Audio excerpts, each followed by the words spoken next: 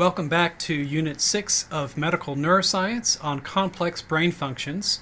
And in this tutorial, I'd like to talk to you a bit about the associational cortex that we find in the parietal lobe of the human brain. Our tutorial relates to two of our core concepts in neuroscience. We are talking about the associational cortex, and it's from the integrated action of these networks in the brain that intelligence arises as the brain reasons, plans, and solves problems.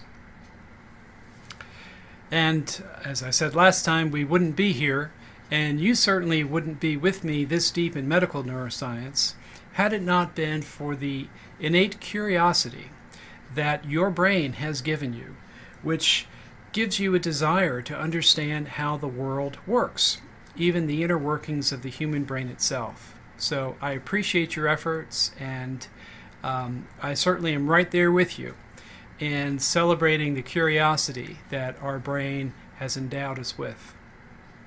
Okay, well, moving into our learning objective for today, there's just one objective, and that is for you to be able to discuss the major functions that are localized to the associational cortex of the parietal lobe.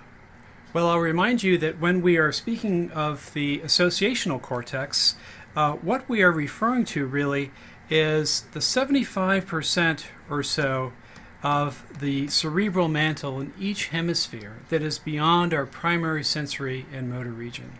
So for our purposes here, we are focusing in on the parietal lobe, which is posterior to the central sulcus, superior to the lateral fissure, and then bounded from the occipital lobe by this imaginary boundary that we recognize as the parieto-occipital sulcus emerges from the dorsal midline and extends down to this feature that we call the pre-occipital notch. And the pre-occipital notch is formed by the tentorium as it impinges upon the developing ventral surface of the hemisphere. Well, so this is our parietal lobe, and specifically we're concerned with what we might call the posterior parietal lobe, which is that territory that lies posterior to our primary somatic sensory region, anatomically speaking, posterior to at least the crest of the postcentral gyrus, if not posterior to the postcentral sulcus. So if I can just show you an image of the human brain using my model here. Here again is our central sulcus. So this would be our postcentral gyrus. So we're talking about the formations of the posterior parietal lobe. And if you remember back from Unit 1, the fingers on the gyri experience, I suggested that you can conceptualize the parietal lobe as the cortex that's posterior to the central sulcus. So the space between my first and middle fingers is the central sulcus. My index finger would be the postcentral gyrus. So what we're talking about today basically is the cortex represented by my index and middle fingers of my left hand. The index finger is representing the superior parietal lobule, and the middle finger is representing the inferior parietal lobule, with the sulcus between these lobules being the intraparietal sulcus.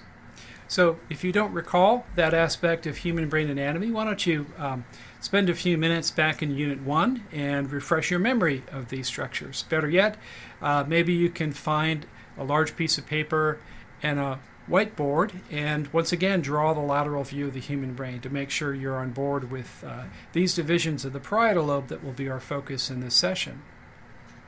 Okay, well, that is the focus for today from an anatomical point of view. Now let's talk about function. So when we consider the functions of the posterior parietal cortex, the principal function that we want to think about is attention. So recall from our brief survey of various components of cognition, we started with attention, this cognitive searchlight, this ability to illuminate a limited region of our world and to focus on the information derived from that region. Now, when we speak specifically of the role of the parietal cortex in attention, I want you to understand that I'm not claiming that all of attention is seated in the parietal cortex. That's not the case at all. Attention is a complex and multifaceted neurobiological mechanism that is broadly distributed throughout the brain. Rather, the role of the parietal network seems to be to direct our attention to particular locations in the outside world, or perhaps to the body surfaces as it interacts with that world. So it's really the direction of attention that is principally the function of the posterior parietal cortex and the associational networks of this lobe. So let me give you an example of the role of the posterior parietal cortex in directing our attention. I'll show you some data that is illustrated in our textbook. So this is figure 26.9, and it illustrates how attentional mechanisms in the posterior parietal cortex can increase the firing rates of neurons in response to stimuli that happen to be within that cognitive searchlight. That is, that happen to be the object of the subject's attention.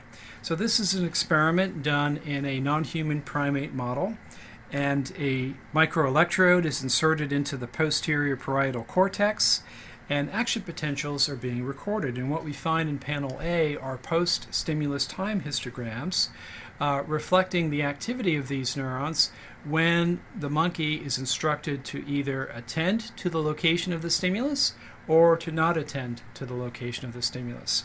So as we can see very clearly and definitively, when the animal is instructed to ignore the target stimulus that is otherwise present within the receptive field, you'll notice that there's only a modest increase in activity compared to what happens when the animal is given the cue to attend to the target.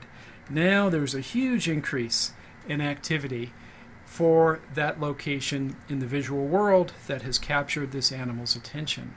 So what we see by various behavioral measures is that this animal is directing attention to a particular stimulus, and that attention can be measured in terms of the amount of time that the animal is dwelling on the target, as well as the amount of reward that the animal receives for doing the behavioral challenge that the experimenters have put forward. Now, when we relate these behavioral metrics to neuronal firing, what we discover is that neuronal firing is rather tightly related to the behavior as indicated by the amount of reward that the animal has received. And this simply indicates that attention can have an effect on the firing rates of neurons that are responding to sensory stimuli. And what attention does is shifts, in effect, the dose-response relationship, or the gain of that function.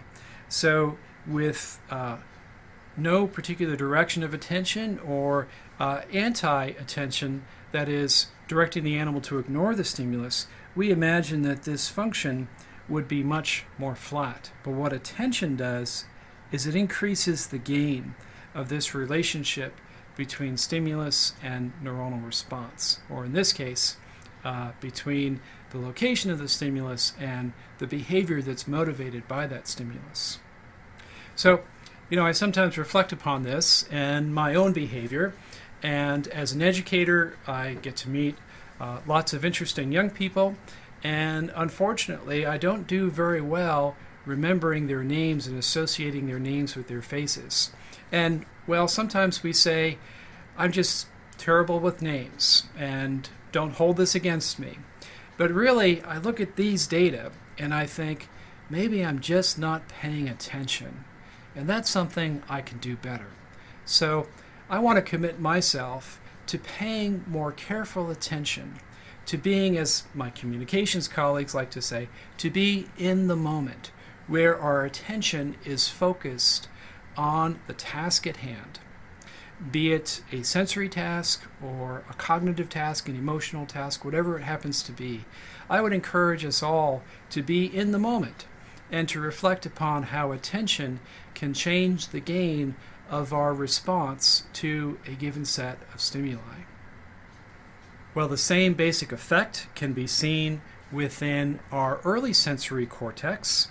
And this is an example of how attention can modulate the tuning properties of neurons even in the early visual cortex. So what we're looking at here is a tuning function. So we call this a tuning curve, in this case for orientation of the visual stimulus. As you remember, neurons are selective for particular orientations of visual stimuli in particular directions of stimulus motion. Here we're looking at the tuning for the orientation of a stimulus. And this neuron is tuned somewhere for probably a visual stimulus that is more or less vertical, but perhaps tilted in the left root oblique direction. Now notice what happens when the animal is given a cue to pay attention to the orientation of a particular location of the visual world. What we see is for those neurons whose receptive fields are being stimulated, the tuning function gets much sharper. So this neuron is becoming more selective and more responsive as a function of this attentional signal. Now what we don't really understand in full yet is, well, where does this attentional signal come from? What's responsible for this effect where we see an increase in the response and selectivity of neurons, even in early sensory cortex? Well, we imagine that this parietal associational network has a significant role to play. Perhaps there are feedback projections from parietal cortex into occipital cortex. Perhaps there are systems that allow the parietal network to recruit other modulators of attention, such as those basal forebrain cholinergic neurons that we spoke about last time, or our biogenic amine systems in the brainstem. We don't quite yet know how all this works together, but we at least have a sense of who the major players are in mediating these attentional effects in sensory processing.